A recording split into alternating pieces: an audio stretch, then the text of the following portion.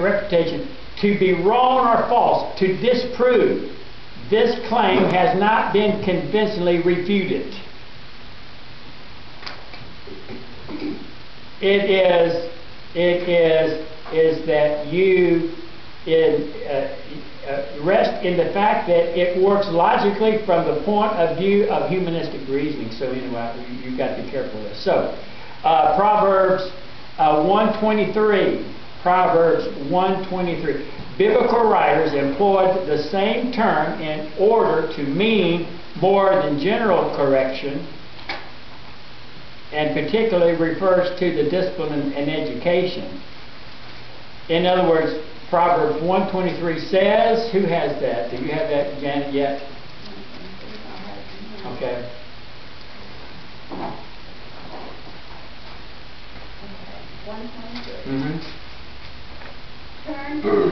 Turn you at my reproof. Behold, I will pour out my spirit unto you. I will make known my words unto you. Here, the role of God's Spirit factors in a crucial feature of New Testament reproof and conviction. God calls His people to accept godly correction. Proverbs 3:11. My son, do not reject the discipline of the Lord, or loft His reproof. Proverbs 3:11. In fact, correction according to God's standard indicates godly fatherly love for us. Proverbs 3:12. For whom the Lord loved, He reproveth, even as a father the son in whom He delights. A person accepts reproof. A person's acceptance of reproof reveals his character. A person's acceptance of reproof reveals his character. You should be able to refute a falsehood or a fallacy. If a person comes to you and says, I simply just do not believe in God's sovereign grace and Christ alone saves. The true character is that you can refute that. You can refute that with the truth. And he is going to learn to accept it. Some people just can't accept to be reproved. They get angry. They get mad. They fly off the handle. A person's acceptance of reproof reveals his character. Proverbs 9:8. Look at Proverbs 9:8. Proverbs 9:8. But don't be reproved with fallacy.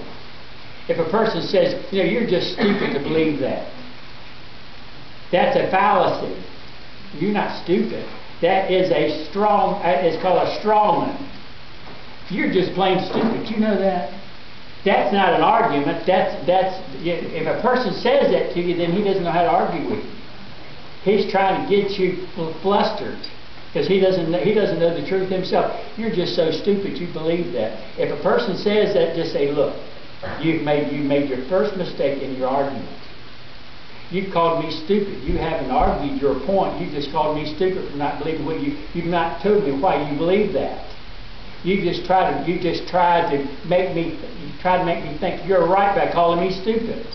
I'm not stupid. You're the one that's stupid in that you cannot argue your point by you have to say something like that to get me not to believe what you said. You can't do that.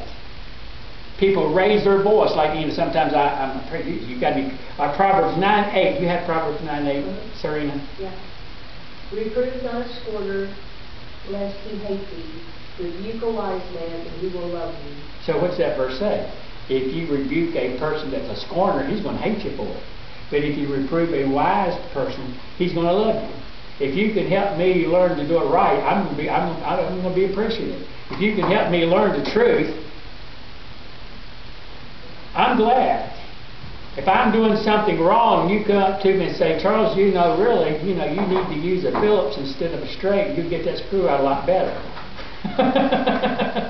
You know what I mean? Here I am trying to get a screw out with a straight screwdriver. I need a Phillips. You don't come up to a person and say, you're so stupid, Charles. Well, duh. You don't do that. You know, Charles, could I suggest to you that you use a Phillips? You know, sorry about that. The love of logical correction marks godly wisdom. The hatred of it reveals foolishness and even self-hate. Proverbs 15:32. Proverbs 15:32. So it's okay to be reproved. That's God's method to refute a falsehood. Proverbs 15:32. I'm looking at you, Brooke. And he who disdains instruction despises his own soul, but he who gives understanding. Read that again. He who disdains instruction despises his own soul, but he who gives understanding. Such a heart for God's correction will help a person remain patient, listen first, then discerning, then speaking if necessary. Listen patiently, listen first, then discerning, then speaking. First listen to what they're saying, then try to discern what they're saying, and then speak if necessary. The patient, wise listener knows that God's corrections and instructions come in many ways and often from unlikely and even lower sources. God confronted the rebellious Balaam with an angel that only his donkey could see.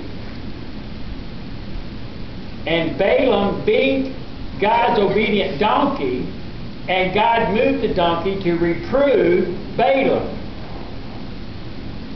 2 Peter 2:16. And Peter tells us that the donkey gave Balaam a rebuke. If God can move a donkey to think critically, He can move you.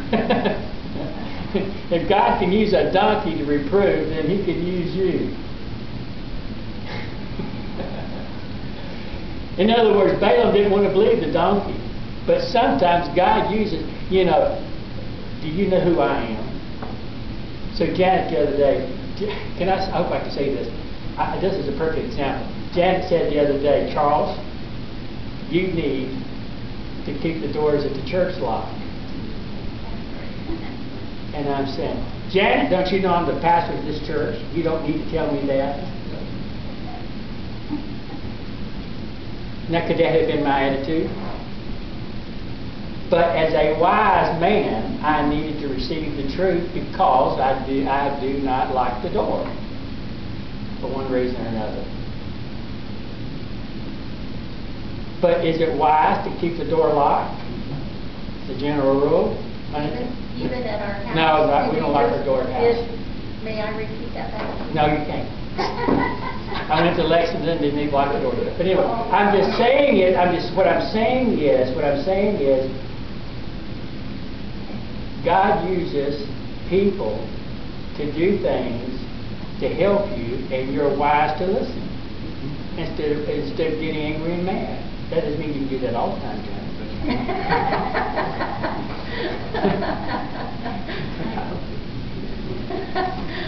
But I'll listen first, and then I'll discern it, and then I'll speak if necessary. Okay, but isn't that the truth? Isn't that the truth? Because we don't want to hear the truth from somebody else. And I'm sure she didn't do that to embarrass me. She said it when nobody else was around. She didn't say it with an angry spirit. Isn't that cool? I like that. Well, I did have, when I was in Altoona, every Sunday night after I got finished preaching, a family in our church would come to our house, and she would spend the next 2 hours telling me my sermon was wrong.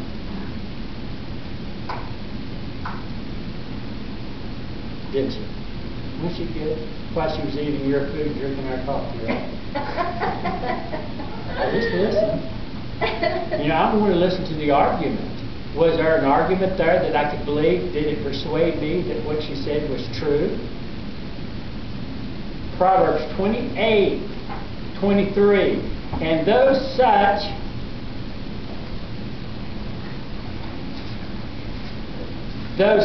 confrontation, we expose the kinds of errors that clever hearts learn to rationalize and hide.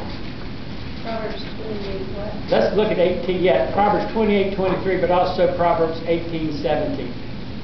God's people ought to engage in critical thinking and reprove each other, though always with humility and Christian love. Through such confrontation, we expose the kinds of errors that clever hearts learn to rationalize and hide. You know, we rationalize what we believe. Yep. Well, the reason I did this was because the other person wasn't nice to me. And we can rationalize wrong behavior because we are justified by what we do. Because it shows our hidden agenda and our Proverbs 18:17, Charity. You have the other one. I have the other one. All right, don't go. Who has 18:17? Okay. Sorry. Wait.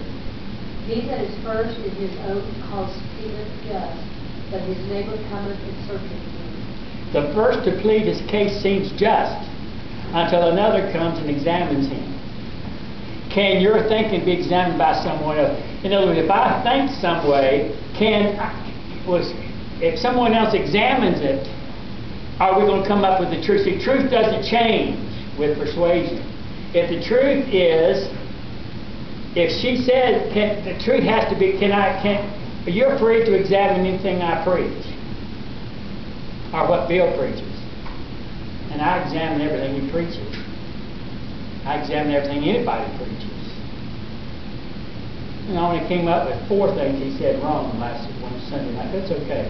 But I'm just saying, I mean, like me, I say a lot of things that I'm speaking real fast, and I say something that, it's way off base, and Charity say, Charity, you didn't mean to say that you was mad at the devil, did you? No. Okay. But that for instance, like if I'm singing the national anthem, Charles, you misquoted 5 things in that national anthem. I thought I sung it all. So we do that. Okay, Proverbs 28:23, Charity.